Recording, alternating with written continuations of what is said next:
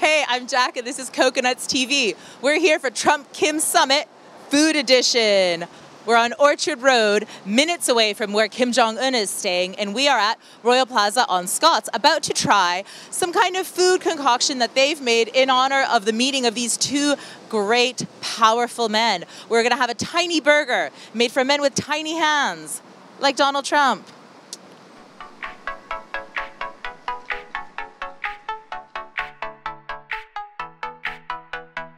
Here we are inside. This restaurant isn't even open yet, but we have exclusive access to try this tiny little baby burger first and tell you how it is. There are people already lining up for this. Yeah, but we get it first.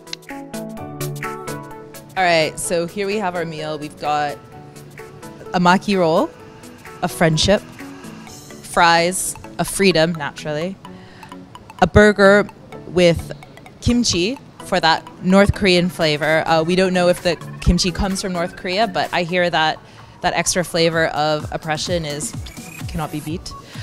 And iced tea here, which I'm gonna try right now, guys. Nice. People love baby burgers. They love it. And I think I mean, because of the summit, people want to be part of it one way or the other. And to have that mix of kimchi with burger, I think that has a great appeal. I love burgers. It's really nice. Kimchi is good. Burger is delish. Good level of spice. I like that there's a little bit of heat on this. And I like that the bun is toasted, very important. Yeah, lovely. These are freedom fries. Each one represents a vote from the people.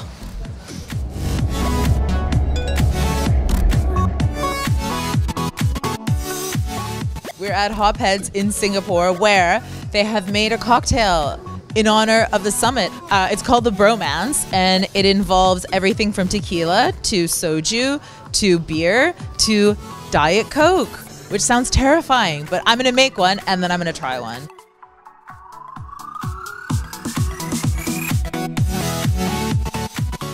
This is like Korean, kind of sweet, right? Yeah, correct.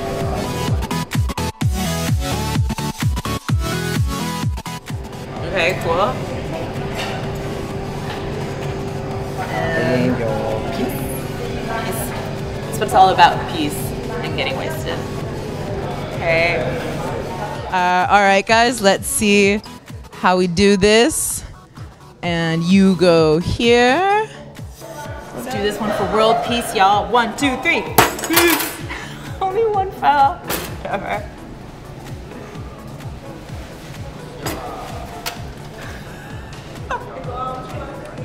This bromance it's strong. Strong but sweet. Woo!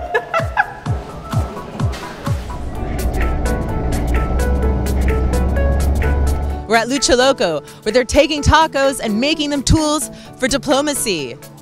Donald Trump is currently trying to build a wall, though, against Mexico. How do you think he would feel about tacos on his name?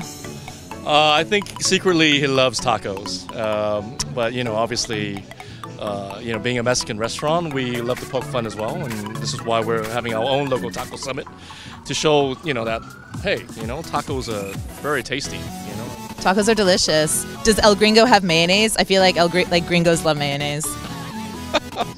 No, we have a special burger sauce, though, which I think Trump himself will love. Yes. Big Mac inspired. Inspired. Yeah, inspired. Yeah, it's our own lucha special sauce, but yeah, you could say there's some inspiration from. There's a bit of Big Mac in all of us.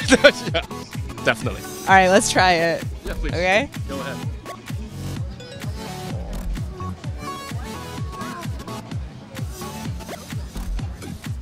Is that a cheeseburger? Taco. Cheeseburger taco. On the Trump-Kim Summit food tour, Lucha Loco's tacos get two very, very enthusiastic, messy thumbs up. Come here, guys. It's absolutely delicious. So, Donald, I was wondering if maybe you could I have a few DVD box sets of The Apprentice back at the hotel. I'd really like it if you could sign them. Of course, Kim. Of course. The Apprentice was the best show ever. Best TV ever. It'd be my delight to sign for you. Woo. You're fired.